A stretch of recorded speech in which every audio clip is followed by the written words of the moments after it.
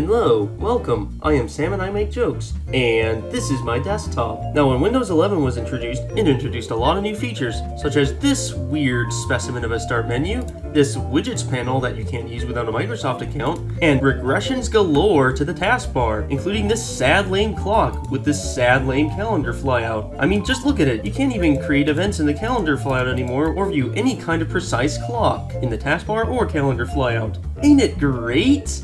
Well, if you're watching this video, you probably disagree, so I got good news and bad news for you. The bad news is, there's no way to get seconds in this sad lame clock within Windows 11 itself. The registry tweak that worked in Windows 10 no longer works in Windows 11. But the good news is, there's a third-party tool that restores the seconds instead. It's called ElevenClock, made by Marty Clement. Now, there's many ways to download and install ElevenClock. Two such ways are through the Microsoft Store and through GitHub. The Microsoft Store method is pretty easy. Just go to the search box and type ElevenClock, search, and then behold, it's right there. Now onto the GitHub method. For your convenience, I've included a link to the GitHub page in the description. Now we're going to follow the link, click on the latest release, scroll all the way down to this executable file, and download and install it.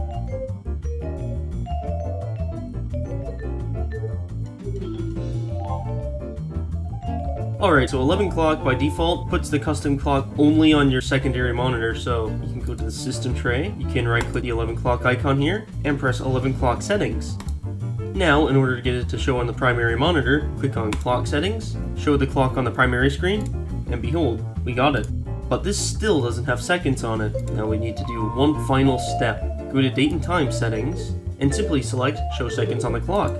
And just like that, behold, it's there! You now have a clock with seconds in it, in the taskbar, and it actually counts down by the second and not by the minute. Also, you know how Microsoft is like trying to not let you customize the font or color of the text in any way, shape, or form? Well, ElevenClock lets you do that. You can go to clock appearance, you can select a custom font if you want, so you can put in, say, Times New Roman, and behold, you got it. Any fonts that you got installed in this system, ElevenClock should support. You can even customize the size of the font too. You can make it huge, you can make it really tiny too if you want. You can also customize the color of the font. You can select, say, the Windows 98 default color.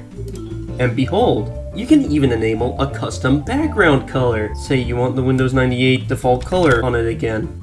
And behold, you can have it. And also, if you don't like the clock being right aligned like this, you can actually center the text. You can even change the position of the clock. You can have it be at the top of the screen if you'd like, or at the left of the taskbar.